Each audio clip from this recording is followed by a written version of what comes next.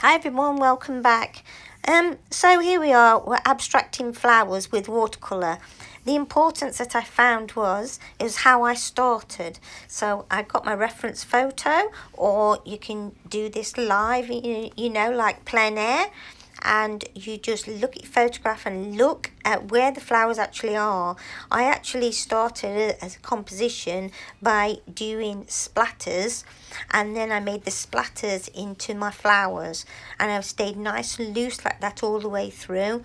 And as you can see how loose I'm painting here, but making sure I still left lots of white areas, but gained lots of dark areas as well to add contrast.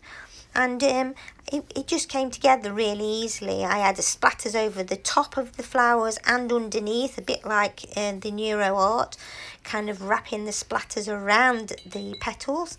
And it came out really nice. I also then went in with a finer brush and added a little bit more detail, but being careful to notice that the centre of the flowers were not always in the middle. You know, the sides, sometimes they're pointing in different directions and things like that.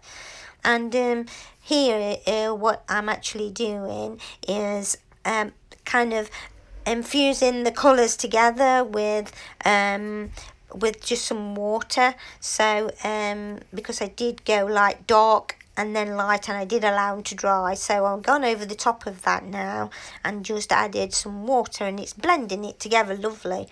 But stayed nice and loose, as you can see, and really enjoyed it with the splatters and everything, and took the tape off the sides like we normally do. And there we have it. And this was what I chose to paint on this particular day, and so I chose to display it on the next day after I'd painted it. But this is how I did it, and staying loose. You can see the real flowers hanging down at the top here, and then my flowers that I've abstracted. I've not gone into too much detail, and staying loose, it's made it really enjoyable. So simple to do. So get out there and have a go, or take your photographs and then get back to your studio and have a go. So here now is a few of these pages that you've seen me do.